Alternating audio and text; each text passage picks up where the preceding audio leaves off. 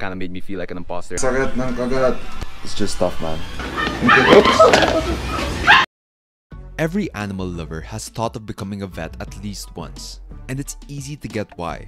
Vets get to work with cute animals on a daily basis and get paid fairly well for doing so. But anyone who's done enough research knows that it's not that simple. You must have an insane knowledge bank for all types of animals, a deep understanding of potential diseases and treatments, and an endless source of compassion for both the animals and owners. As I enter my first year of veterinary proper, with my first 2 years of vet school being strictly online, I wanted to see if I could put into practice the subjects I've learned and understand if I could actually handle the daily life of a small animal doctor. So, I spent my summer as an apprentice at the new Alabang Veterinary Center with only online learning experience.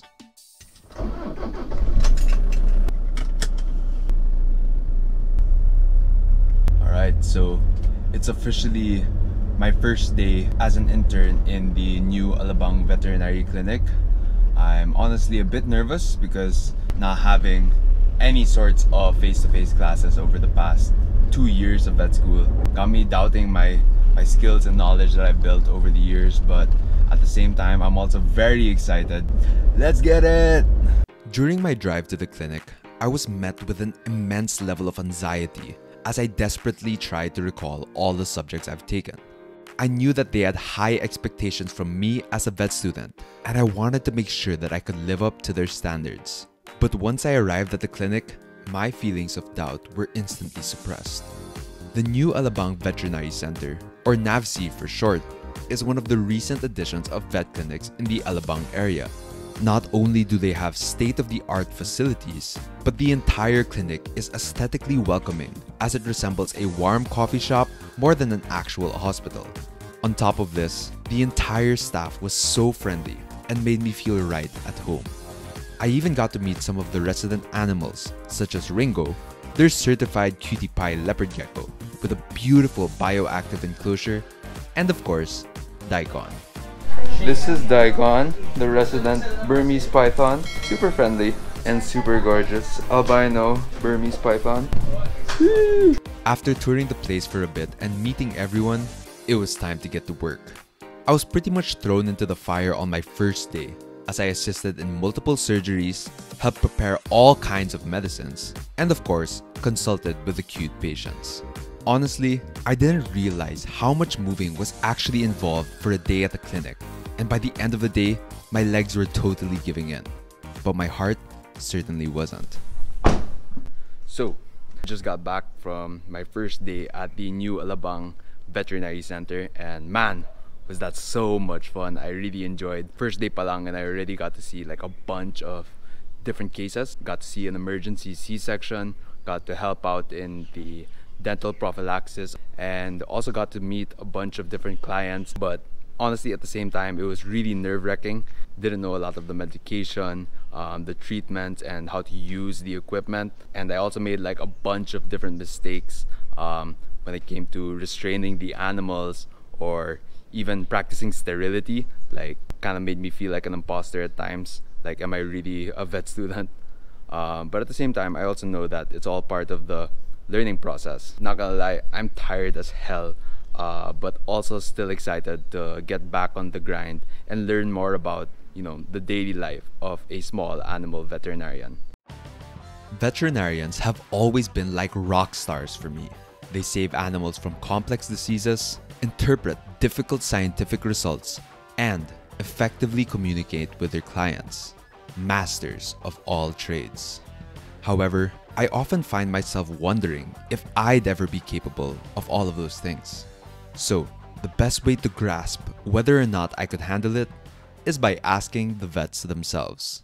Hi, so I'm Doc Nia. I'm Carlo Peralta. I'm Dr. Carmela. 안녕하세요. Doc Jeline. I'm Doc Leo Almador, and I specialize in exotic medicine. It's the kind of work that you don't have to force yourself to wake up and then go to. It's a fun job. Nag-cure ko sila, especially yung mga cases na mukhang hindi na maliligtas, but then through patience, they get to recover. We get to save lives, we touch lives, and we get to interact with their owners, you know? We build relationships, we build bonds. Sometimes those bonds can even become sort of something like family. I guess that's the beauty about the practice here in the clinic setting. I really like working with people towards a common goal. So being able to adjust to their needs, their wants, their financial capabilities, and their specific goals for their pet. Apart from wearing scrubs work. When clients also appreciate what we're doing. Kasi sobrang rare minsan na na-appreciate ng clients yung ginagawa natin. Kasi parang minsan iniisip nila, ay, ano lang yan, trabaho talaga nila yan, ganyan, dapat lang ginagawa nila. Pero yun, sobrang nakakataba ng puso. It's nice to interact with animals, obviously, and it's also nicer to be able to bond with clients because definitely going here with pets, you have the same interests. Yeah, it's nice to get into the soft side of people. Animals are the soft spot of people, and when you're able to heal that pet, and you're also in a way healing that person. So I think that's one of the best parts of the job then. I can imagine my daily life not being around animals. It's just the best thing ever. One of the main reasons I interned at NAVC is because not only do they treat your typical pets, such as cats and dogs, but even exotic animals, a true fascination of mine. And since Doc Leo is one of the few exotic animal specialists in the country, I was lucky enough to work with a bunch of them. Alright, so today we have our first exotic animal in, and we need to get a fecalysis of these two bearded dragons because there are other animals in the household that have been tested positive for spirochetes. So yeah, I'm gonna get some samples. It's a bit dry already, but we'll make do with what we can. So we got your glass slide, just going to smear it over there. Beautiful bearded dragons. Got two of these donors. Come on guys, look at how beautiful he is. Beautiful white, zero coloration. And this is the bigger one. He's about 13.9 grams. So off you go, little bro. And now it's time for the little one. Even smaller. I mean, look at this guy. He's adorable. And now they're just gonna bask under some good heat and UV. Enjoy the rest of their stay here in New Alabang Veterinary Center. You see, not all clinics treat exotic animals, since most vets don't have enough experience working with them. But recently, more and more people have started getting into exotic pets. The term exotic is often associated with scaly critters, but in reality, exotic pets include a wide variety of animals, including birds, reptiles, and all types of cute mammals that aren't your typical pets. This is Babs. Babs is such a cutie. A little bit noisy, for sure. and Saba. Nom noms. So over here we got an avian patient. This is a major Mitchell's parrot with a super beautiful orange and red plumage. And she's actually quite a sweetheart. Right, baby? Such a cool animal.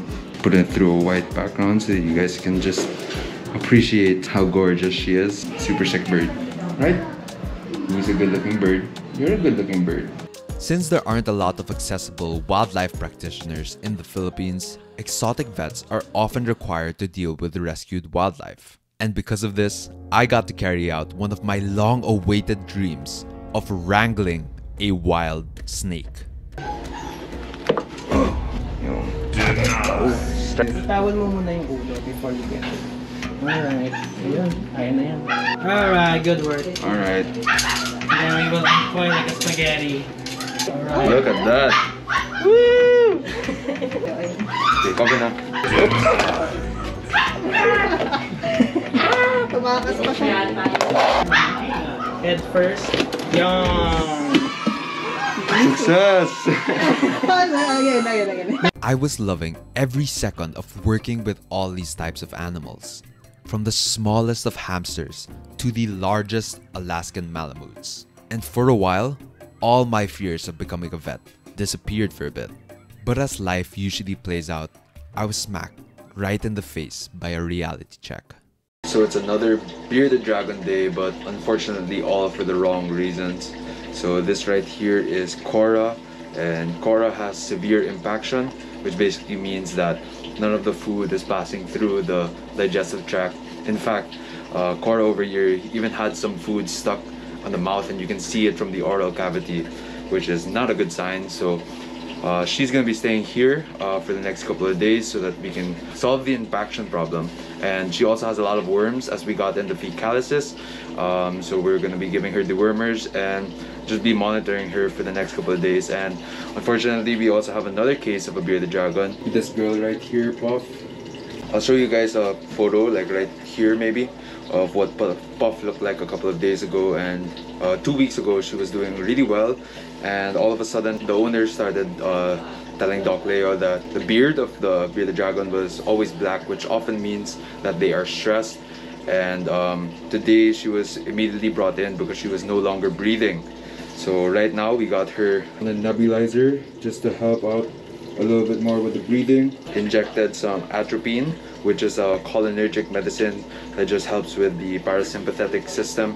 So will help her in her breathing, but it's not looking too good for Puff, and fingers crossed that she pulls it through. Both Cora and Puff were confined in the hospital for several days. Throughout their stay, I had formed a real bond with them, as I was the one responsible for checking up on them, which is why it hit me that much harder once this happened. So I just got back from the clinic, and boy was today tough. 2 days ago we lost Puff. Like I mentioned, she just stopped breathing, and unfortunately we couldn't save her, so that took a huge toll. And today we lost Cora as well, so that's 2 bearded dragons in 1 week.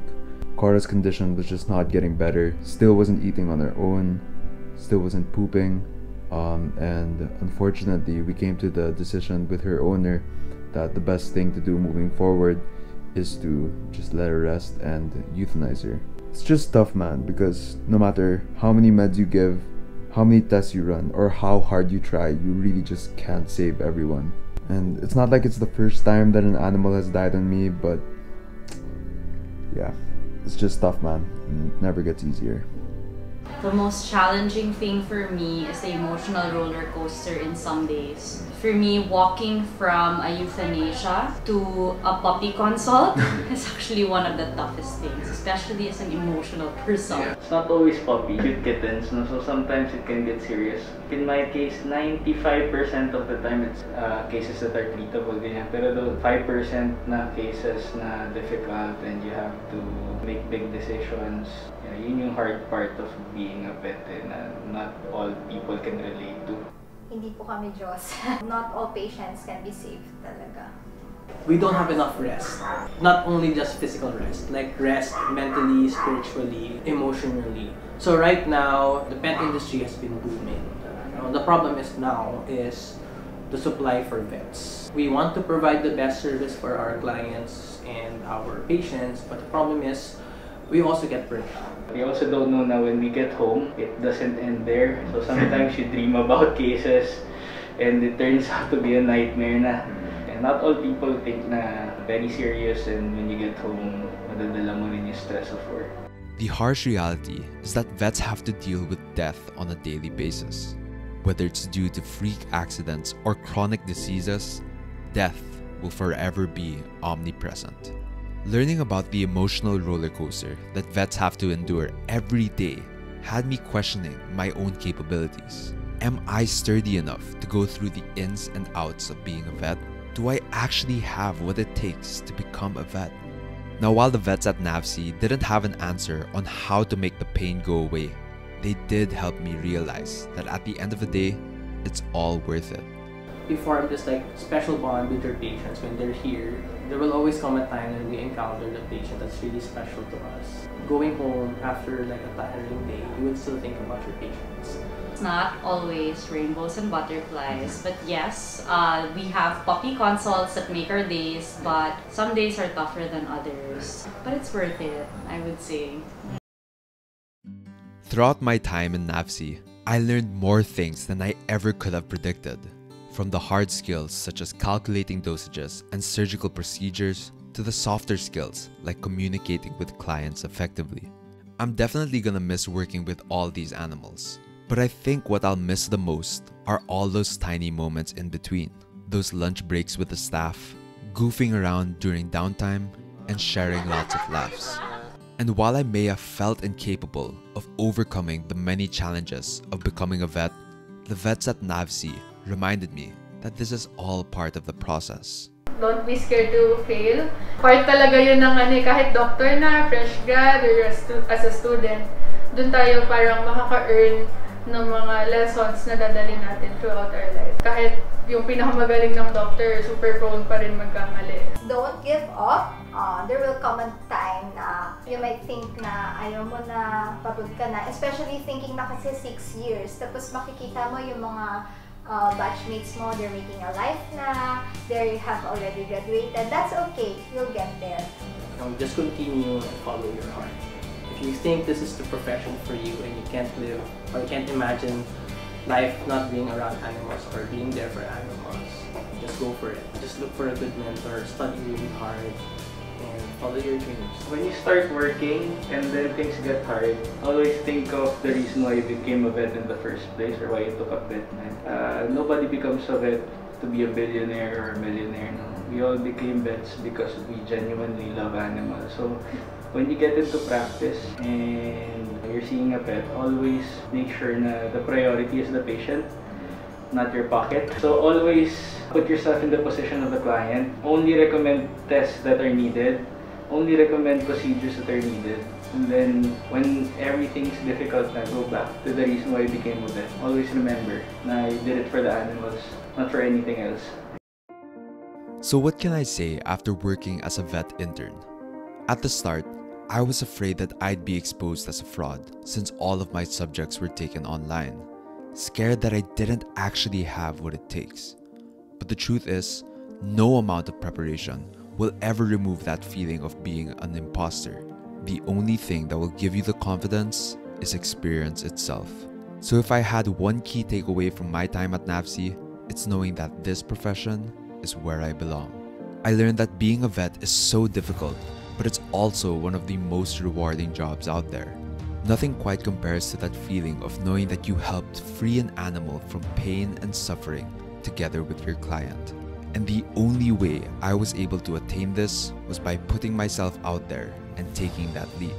If it scares you, it just means that it's important to you and that you need to take that risk. So my question for you is, will you do the same? I'll see y'all in the next one.